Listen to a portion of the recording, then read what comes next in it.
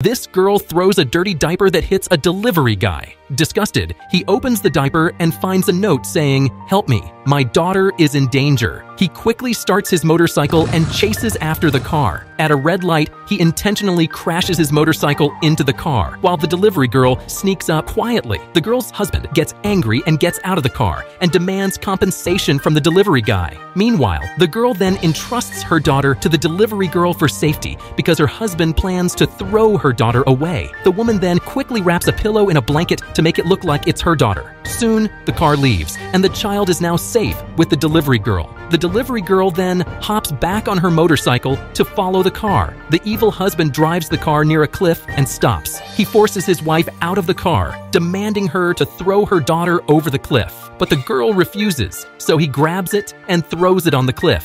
The wife pretends to cry hysterically, but suddenly the delivery girl arrives with the police.